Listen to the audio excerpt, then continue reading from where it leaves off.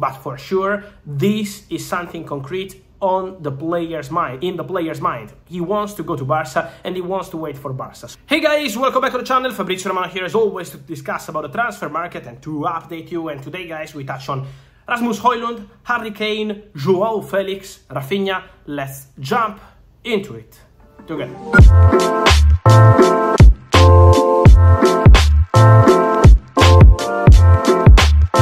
And so, guys, important to update on all these stories. I want to start with João Félix. This was an exclusive news, an exclusive interview I had with João Félix 2 days ago. João was very clear in the conversation with me. I would love to join Barcelona. Has always been my first choice, he said. He also added that Barcelona has always been his dream since he was a kid, a baby. So João Félix wants Barcelona. And my understanding after the interview is that João Félix is prepared to wait for Barcelona. At the moment, the financial situation of Barca doesn't allow to close the deal with Atletico Madrid. Also, as very normal, Atletico Madrid are not happy with these quotes. It's absolutely normal in this kind of situations. We respect that, but at the same time, the player wants to wait for Barcelona. Barcelona are working on the outgoings, so we need time to see what happens on the João Félix story, but for sure, this is something concrete on the player's mind, in the player's mind. He wants to go to Barca and he wants to wait for Barca. So let's see what happens in the next weeks.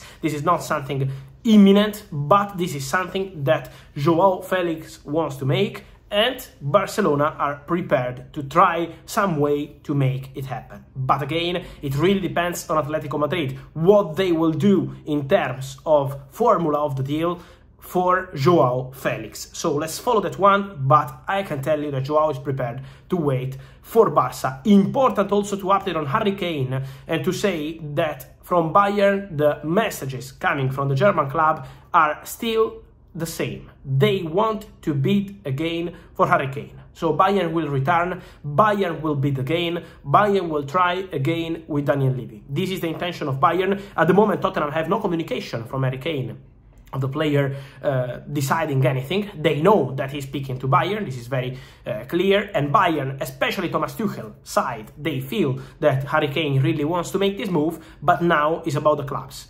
And Bayern will return for Kane. So let's follow that one, but at the moment, again, it's time to wait and see. For Raphinha, guys, I'm receiving many questions from Barcelona fans and Manchester City fans on the rumors of Raphinha joining Man City. Guys, at the moment, I'm not aware of anything concrete, honestly, between City and Barcelona for Raphinha. We will see later this month, but at the moment, I'm not aware of negotiations between City and Raphinha or between City and the agents of Raphinha. Raphinha still hopes to stay at Barcelona and to be part of Barcelona's squad for next season. This has always been his intention, so let's see. But at the moment, it's true, obviously, that Man City are selling Mahrez to Al Ahly for 35 million euros package, but at the moment, the conversations with Raphinha are not something advanced or concrete. So we will see on that one. And then Rasmus Højlund, guys. The update I can tell you on Rasmus Højlund is that Manchester United are preparing their first bid. I told you a few days ago that they 100% agreed terms with Rasmus Højlund in terms of contract. Now they are preparing their first bid to Atalanta. Atalanta want around 70 million euros for Rasmus Højlund. Manchester United will include some add-ons into their first bid for Højlund. They never sent any bid at this point. So it's going to be the first one. I know there is some report from Italy saying they already made a bid. No, they just had conversations with Atalanta, including some players like Fred, but Atalanta said no. So now it's about Man United making a bid. But why they will make a bid?